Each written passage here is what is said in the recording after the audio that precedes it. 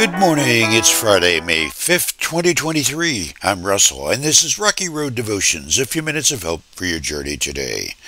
Our devotion today is entitled Holy Ground, and our scripture is Exodus chapter 3. One day Moses was tending the flock of his father-in-law Jethro, the priest of Midian. He led the flock far into the wilderness and came to Sinai, the mountain of God. There the angel of the Lord appeared to him in a blazing fire from the middle of a bush. Moses stared in amazement. Though the bush was engulfed in flames, it didn't burn up. "This is amazing," Moses said to himself. "Why isn't that bush burning up? I must go see it." When the Lord saw Moses coming to take a closer look, God called to him from the middle of the bush, "Moses, Moses." "Here I am," Moses replied. "Do not come any closer," the Lord warned. "Take off your sandals, for you are standing on holy ground.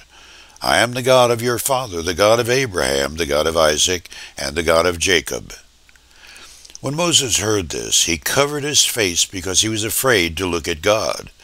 Then the Lord told him, "I've certainly seen the oppression of my people in Egypt. I've heard their cries of distress because of their harsh slave drivers. Yes, I am aware of their suffering.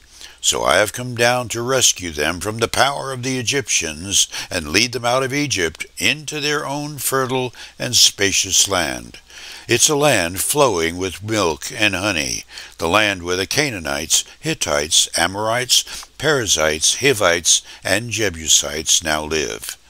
Look, the cry of the people of Israel has reached me, and I have seen how harshly the Egyptians abuse them. Now go, for I am sending you to Pharaoh. You must lead my people Israel out of Egypt."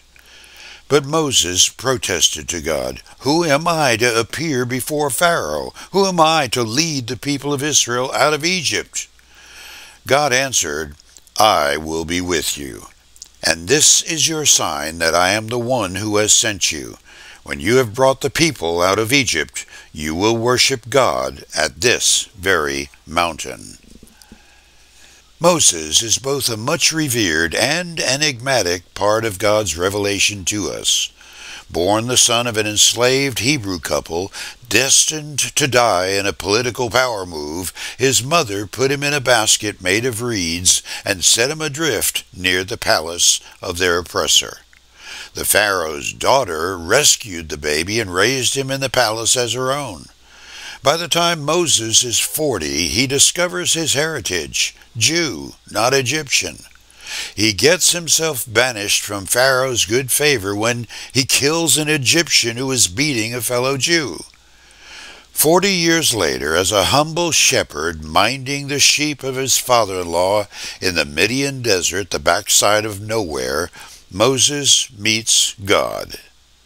The man whose life could have easily been snuffed out more than once by the king of Egypt, yet bravely defied him to defend the very people Pharaoh had enslaved, is now humbled by a burning bush and a disembodied voice claiming to be God. Another 40 years passes in the miracle of the birth of a newly freed nation, and the subsequent divine hand of God leading them through crises and victories. In all, Moses kept his eye on the goal, bringing God's chosen to a place of worship. God had made it plain. Hear the words again. "When you have brought the people out of Egypt, you will worship God at this very mountain." For you today, Moses, the man, the hero, understood his job was not to be a hero, but a tool in the hand of God to bless the nations of God's creation. His earlier quest to know God led to an opportunity to serve God, and Moses surrendered his life in that service to honor the God who inhabits holy ground. So, here's a thought to grapple with today. What would your burning bush look like? You chew on that as you hit the rocky road. Have a blessed day.